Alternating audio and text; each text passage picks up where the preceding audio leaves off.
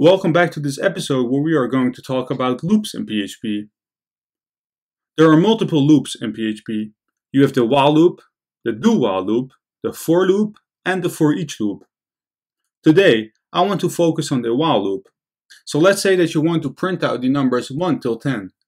Instead of echoing out all the numbers, like this, echo 1, copy pasting it, changing 1 to 2 and 1 to 3, you can simply create a loop so code is executed repeatedly as long as the condition evaluates to true. In our case, our condition needs to be less than 10. The way you create a while loop, let's remove our echoes, is simply by writing down while, parentheses, and curly brackets. So whatever is in between the parentheses, which is also called our condition, will be performed until the condition is met. You usually use a while loop when you don't know the number of iterations that are going to take place in a loop. So let me add that as a comment. So let's go back to our parentheses. And let's say that we want to print out the numbers 1 until 10. First, we need to create a variable x, and set it equal to 1.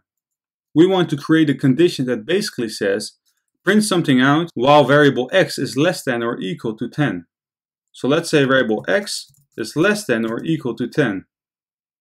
So if we save it right now and refresh the browser, nothing's happening because we're not doing something in our while loop.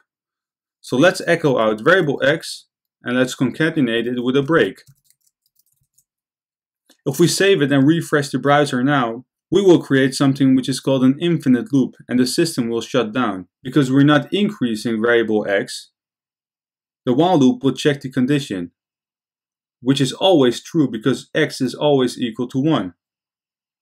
So what I mean by that is that variable x is equal to 1 and it's less than or equal to 10.